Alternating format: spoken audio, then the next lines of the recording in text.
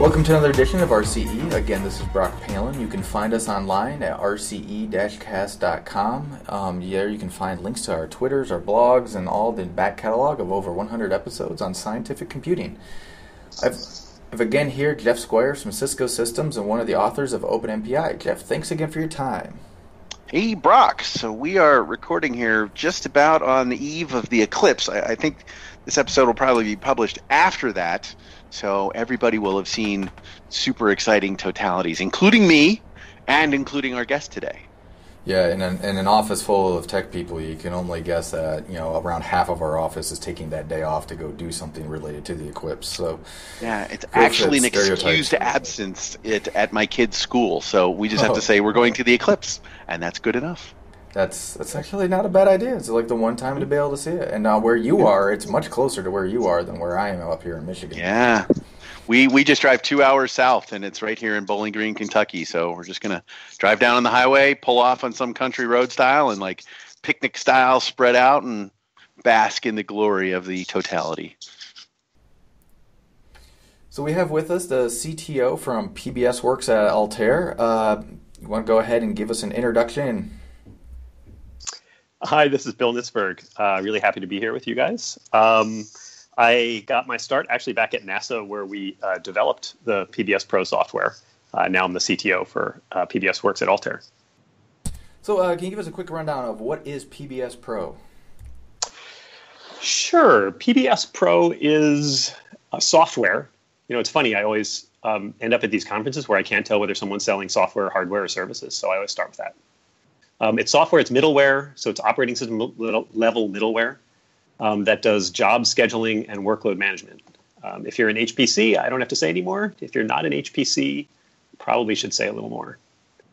Do you want to be an HPC today? Yeah, you said one little phrase there. Let me ask you. You said it's operating system level middleware. What do you mean by that phrase? So I sort of think of software as three layers. So there's the hardware. People know what that is. You go buy it. There's the operating system. Everybody knows what those are, hopefully. And then there's applications that you use, like Gmail or like some computational fluid dynamics application that's blowing air over airplane wings. And then in between all of that stuff, in between the applications and the operating system, is this stuff called middleware. And it does, the extra stuff that the operating system doesn't do. Okay, so then what is PBS Pro's relation to that? You said it's middleware. Let's pretend we're not an HPC today so that we give our non-HPC friends a little overview here. Okay, awesome. So PBS Pro is software that you use on large HPC systems, so clusters or clouds where you're connecting together lots of different nodes together, lots of different computers together. And the simple version is that it sort of does traffic control, scheduling. So what happens in high-performance computing is a lot of the work is super computationally intensive, so it uses a lot of compute power, and it ends up being cut up into little pieces and handed off into the system in what I would call jobs. And then there's also a lot of people, say, competing for that resource, and so there's a lot of jobs from a lot of people. And PBS Pro does the traffic control, the scheduling, the watching of the system to make sure it's still running. Does that make sense? Yeah, it does, but clarifies something. This doesn't serve a role in terms of your programming API, right? This is managing the resources, but not serving a role like MPI or CoArray or something like that, right? That's right. So we take effectively prepackaged. What a job is to us is sort of a prepackaged thing that you might run on your own from the command line. So you might run, say, some structural optimization code. Say you ran optstruct to test the flexibility of your cell phone display or something. And you could run that from the command line. You'd say blah, blah, blah, optstruct, blah, blah, blah. And it would virtually crash test your cell phone into some cement. But it might take 3 or 4 hours. And you might not want to just drop it once virtually. You might want to drop it from a lot of different angles and a lot of different heights. And so that ends up being, say, 1,000 different jobs that you might want to run. And so instead of running those 1,000 different jobs by hand one at a time, what you would do is you would package them up into jobs. And you would submit them to PBS. So PBS is not the API layer. It's really at the application layer. And it's very agnostic to application. So I just used OptiStruct as an example, but it's anything that you could run basically on an HPC system. Okay, now PBS in itself has a long history, and you even referred to it in the beginning back there. Give us a little bit about the history and the evolution of where this came from. Actually, there was a system back in the very early super mainframe computer days, in the sort of the Cray days, called NQS. I think it stood for Network Queuing System. And the group at NASA Ames, even before my time, created NQS. And as parallel computers were sort of looming on the horizon, the folks who were developing NQS, I believe, ran out of space in some internal data structure and realized it was time to actually start from scratch.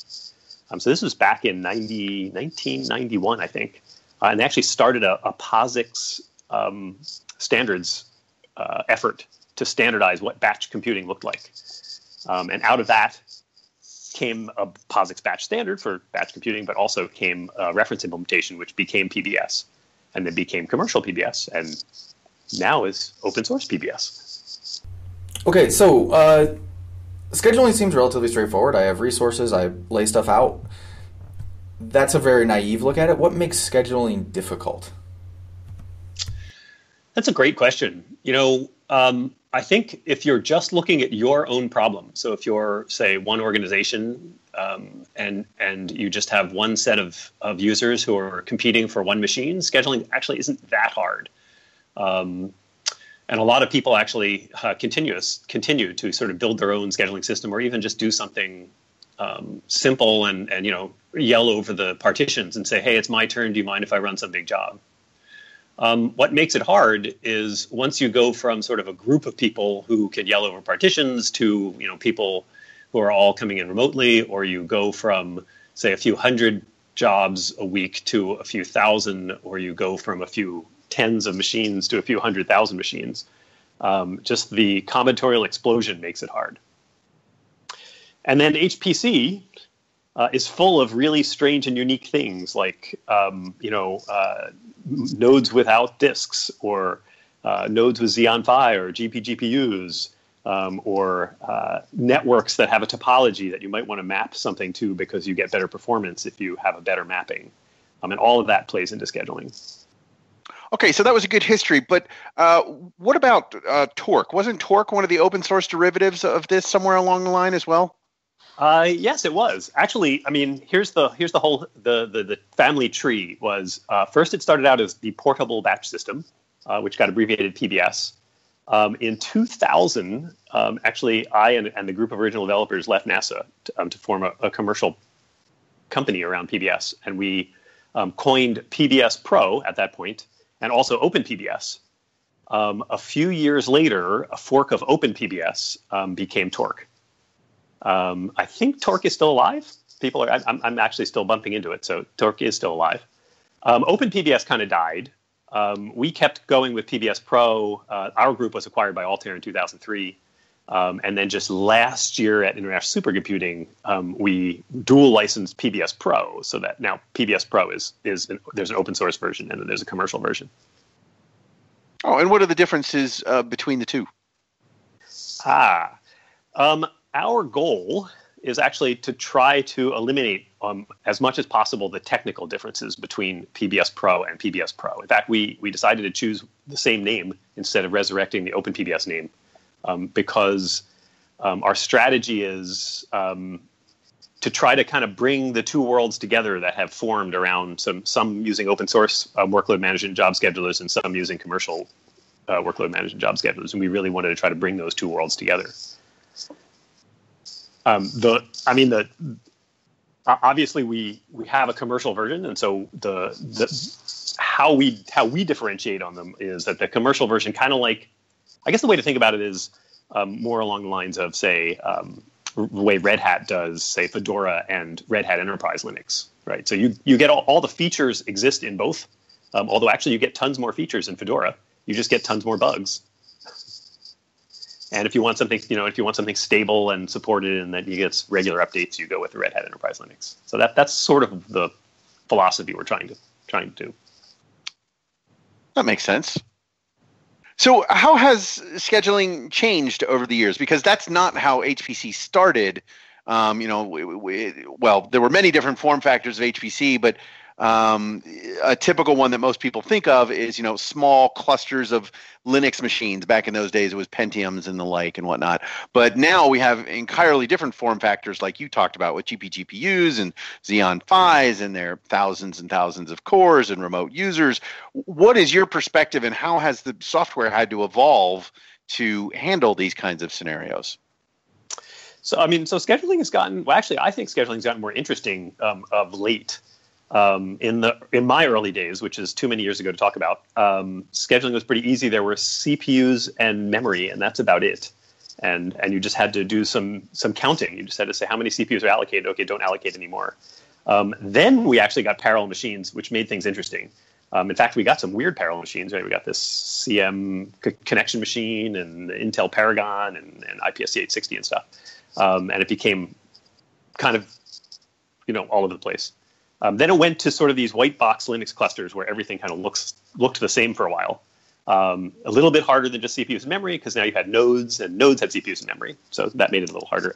But today, boy, it's fun. There's GPUs, there's Xeon Phis, there's FPGAs, there's multiple different kinds of network architecture.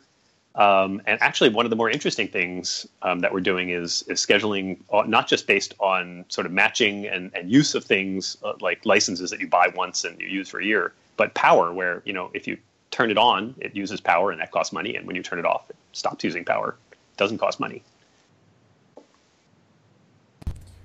You guys doing anything with ephemeral resources? This, I'm specifically thinking cloud.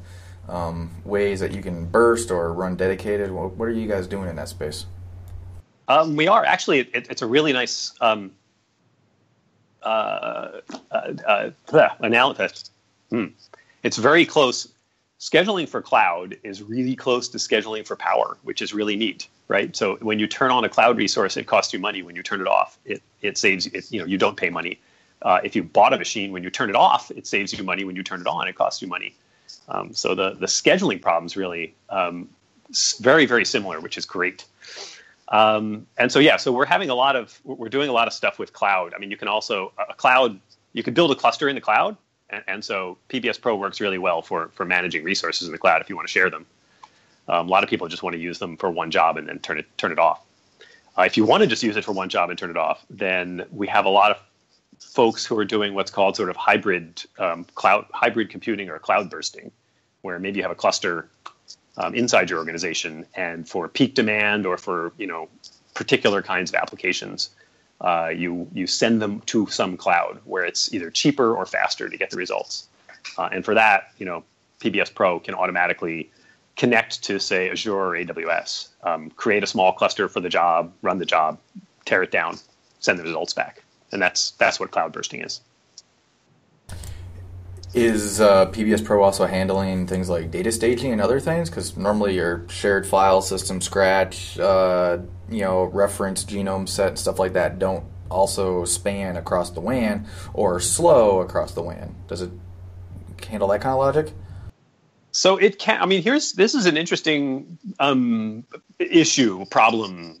In HPC, I think in general, and in hybrid computing. So the quick answer is yes. Of course, PBS can move data around. That's not an issue. You can say, hey, before you start my job, please stage this data in, or please stage this data out when you're done with the job. The big problem is actually a lot of these applications have a lot of data, and it doesn't make sense to stage it in, or certainly, staging it in is usually free for some clouds, but staging it out can be actually pretty expensive. People who are designing their cloud strategies, I don't think it's a solved problem yet. They're sort of trying to decide what they want to do.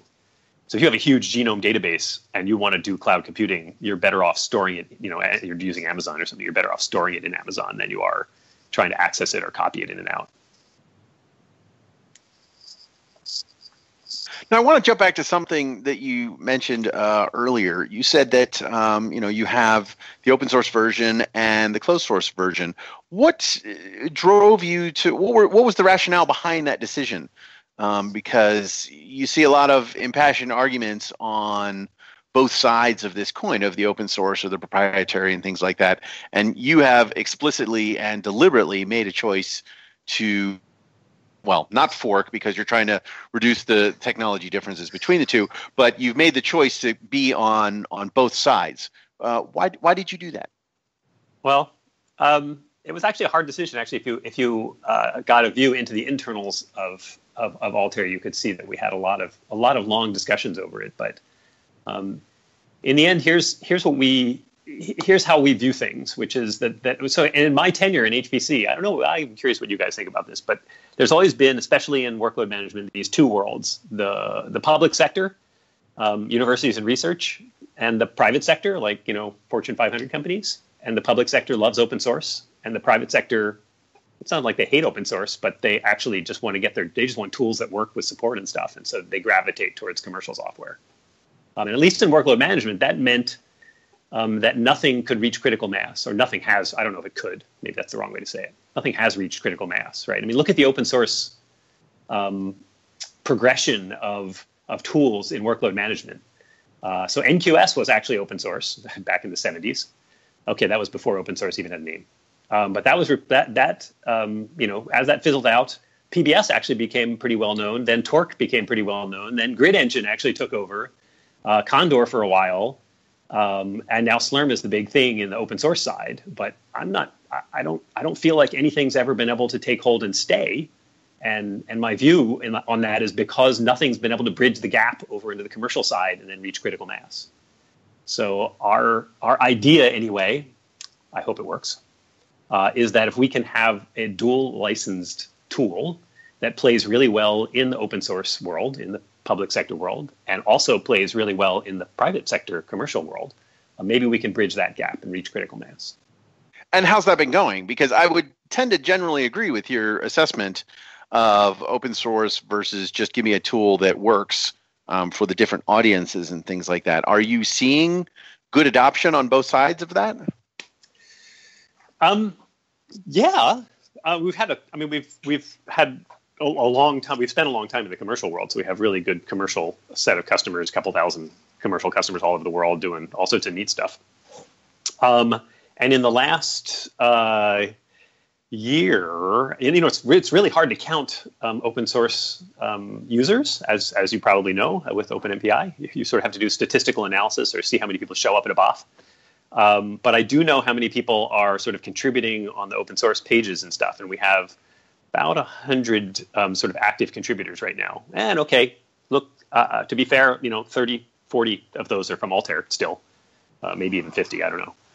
Actually, it's hard to count who's from Altair because everybody's using their GitHub ID, not their Altair ID. So it's actually going very well so far. Well, you actually anticipated my next question was, what exactly is your definition of open source? Are you just throwing code over the wall, or are you actually building a community? And it sounds like you're trying to at least build a community, and you are having success in having people actually contribute new code, right?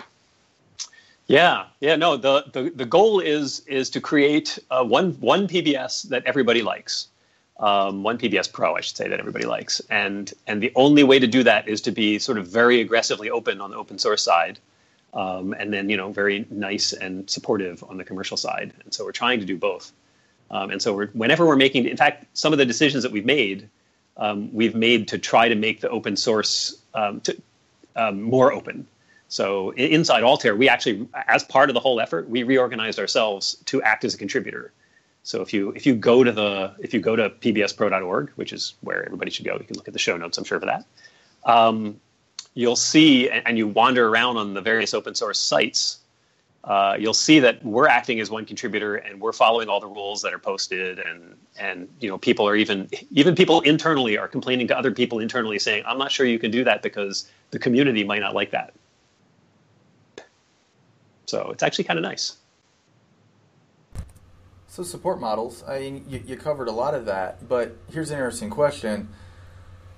Because it's now open source, it also has the ability for a person who wants a support contract to also modify it locally and not contribute it back. Have you ran into that situation? And if so, how do you handle supporting something that's been modified, non-configuration, but actual source code modification, by the person who wants to buy support?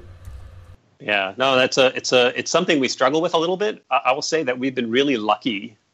Even with our closed source version for many years, we actually had a lot of source code customers. For example, NASA Ames was a source code customer, and they wanted a lot of support, and we supported them, but they modified the heck out of the code.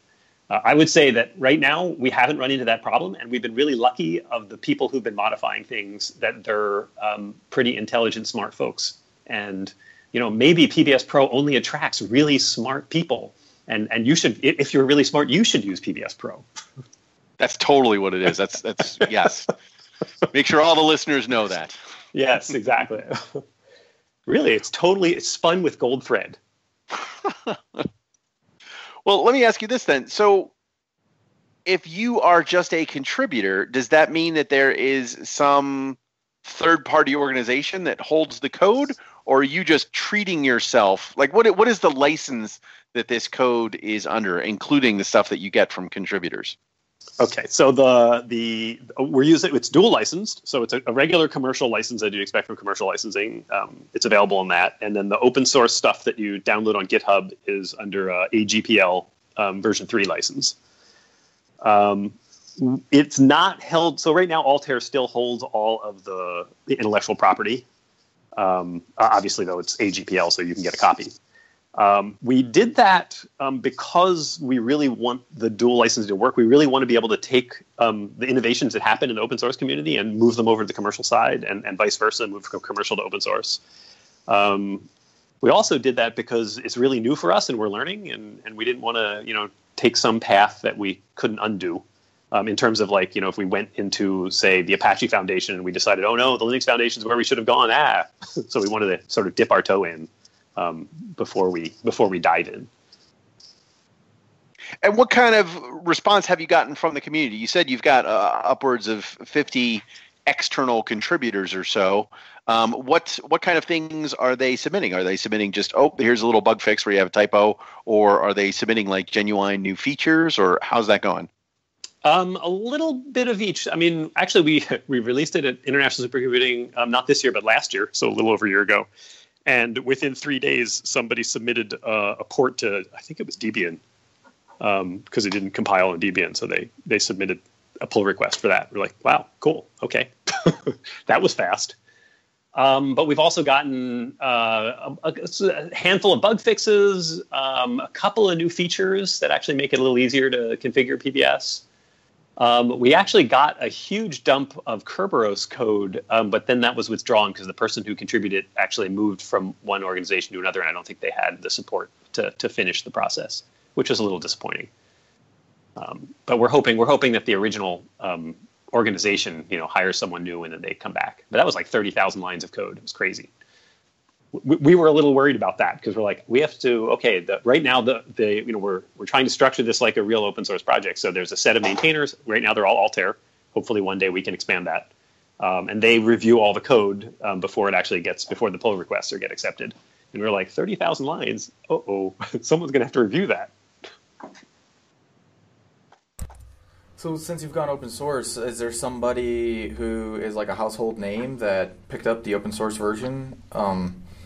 Wasn't a customer before using the commercial PBS Works version, like somebody new who somebody would know? I wish I could give you a better answer to that. The biggest contributor outside of Altair right now is CESNet, C-E-S-N-E-T, in Czechia. The people using it, I did see someone come by, or one of the guys at ISC this year saw Quantum, the big manufacturing company, come by and take pictures of our booth. And they asked them, hey, what are you doing? And they said, we use PBS. We use the open source version of PBS Pro. I'm like, okay, I don't know how you find out that people are doing that, but but that's cool. So, I think we're spending all of our time on technology and a little less of our time on marketing the open source. And I think I'm really glad that you guys set this opportunity up for us, because I think people still don't know about the fact that PBS Pro is available open source in some sense. Because I do bump in I would say about now half the people I bump into say, it's open source now, really? Okay, open source or not, and you don't have to name any names because I know there's a lot of companies that are protective of how much resources they devote towards high performance computing. But what's the largest system? Let's go by core count, managed by PBS Pro.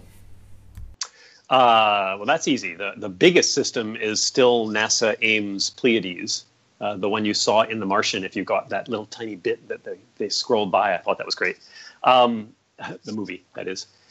They have, they keep changing their machine because it's a whole bunch of, well, now it's HPE hardware, and they keep rolling in new hardware. So when I looked a couple years ago, there was 12,000 nodes, and they were scheduling 250,000 cores, some of which were virtual, as one system. I think they're actually down to like 10,000 nodes, but up to more cores because they replaced some of the old stuff with higher core count, new stuff. So in the 10,000 node range, 250,000 plus cores, which is pretty big. Okay, and then what's the strangest use you've ever seen? We've had a lot of people on here. Something they never expected to happen. What have you seen someone try to do?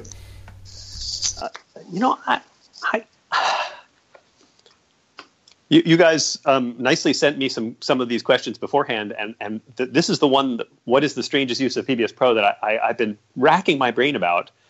Because most of the folks are using PBS to do scheduling, and it's not too strange. I have seen a lot of strange uses of features of PBS. Like we'll design a feature of PBS to do one thing, and somebody else will use it to do something else. I was at a weather site where we had expected, for example, them to use advanced reservations to schedule their weather models, right? The weather models run, like, say, 4 times a day, every 6 hours. And so we have this advanced reservation feature where you can set aside some resources to run that model, and you're sure they'll be there. They didn't like the reservations the way we designed them, so they were using them in this really weird way where they were making reservations that were like 24 hours out. And then the way the scheduler behaved is it would make sure that reservation was available later, and that created a hole in their system for backfilling that they used for something completely different. So people use features all over the way that we never expect. But I don't know that the whole software suite has been used in a surprising way, or at least not yet. So let me riff off of that and go off something you said earlier in the conversation, that scheduling has gotten a whole lot more interesting recently with new architectures and new topologies and all kinds of things like this. What is your most interesting feature or your favorite feature from that perspective that is just needed for the new and growing, evolving, complex HPC scenarios? I'm actually really excited about some of the stuff that we're doing in power, I think, in part because I think it's really early days in power management, in terms of sort of limiting power, running for power. I mean, if you look at, so one of our bigger systems in Japan was the Tsubame 2.5 system, which was all, big green system run by Tokyo Institute of Technology. And they had this real big problem, which was they were only allotted 0.8 megawatts for their system, and so they had to run it, with a power cap. And so it didn't matter how many CPUs are you using, how much memory do you need, what is this. They also had this extra,